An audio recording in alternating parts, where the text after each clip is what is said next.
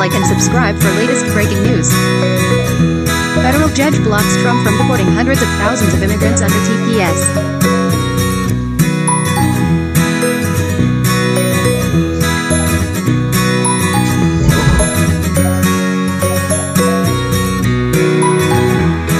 A federal judge on Wednesday ordered the Trump administration to temporarily halt its plan to end a special federal immigration program that has allowed hundreds of thousands of immigrants to legally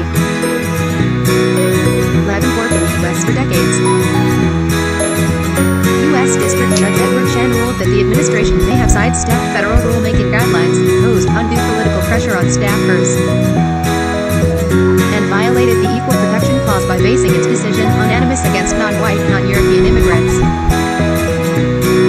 The ruling is the latest blow against President Donald Trump's efforts to overhaul the nation's immigration laws, following court orders limiting his travel ban targeting majority Muslim countries.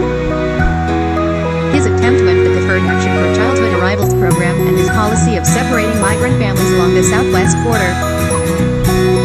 The preliminary injunction ordered by Chen prevents the deportation of an estimated 240,000 immigrants from El Salvador, Haiti, Nicaragua, and Sudan, who are facing a series of deadlines starting in November to depart the country or risk becoming undocumented immigrants.